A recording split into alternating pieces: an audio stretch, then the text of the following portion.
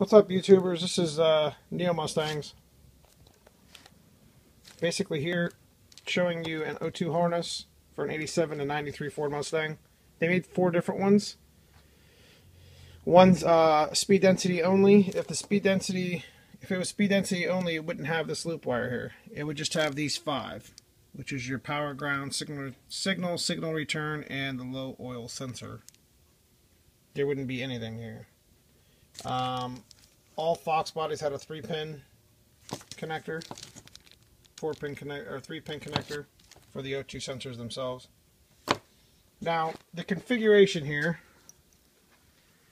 is pretty simple, and I'm using this harness because it has all 3 holes.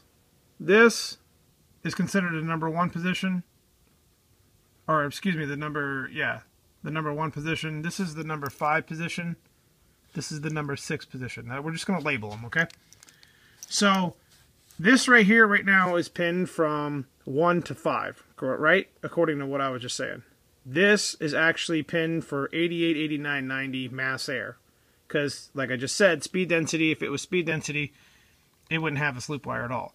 So, 1 to 5 is considered the jump loop wire for the neutral safety sending circuit, whatever, neutral sending circuit for the neutral safety switch, okay?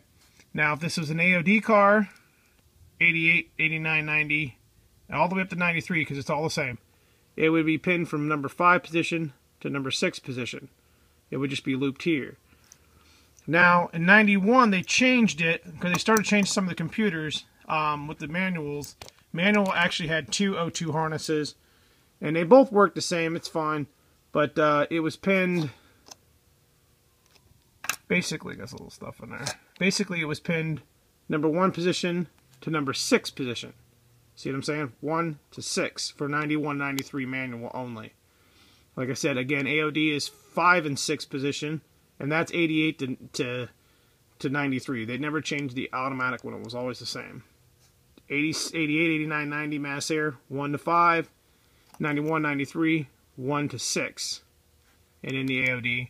And then speed density didn't have anything at all. Now you could run you could run a mass air harness or mass air O2 harness, no problem on a speed density because it doesn't even utilize the loop. And you don't need this harness when you're converting to mass air on an 87, and you already have this loop in it, depending on what year in 88 your car was made.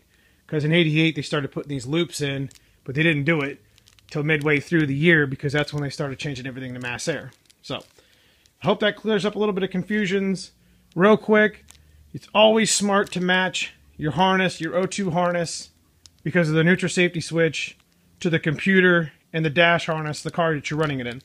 Take, for instance, I'm doing a T5 swap in a 91, and I want to change the A9P out, which is the auto computer, for an A9L. Well, you could either repin your harness from number 1 position to number 6 position, like I told you, 91, 93 is 1 to 6, or you can buy another harness, but whenever you're changing your computer, you want to change the O2 harness, or at least repin yours.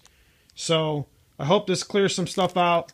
You know, I always go through all my harnesses real good. Make sure there's no burns and breaks. There's a natural unions in there where they were soldered together.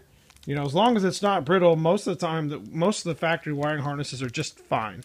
You know, it depends on, you know, you'll know if the wire's old and has bad resistance because it'll just be real hard, or it'll just start breaking or whatever. But anyways, hope that clears up some. Thanks.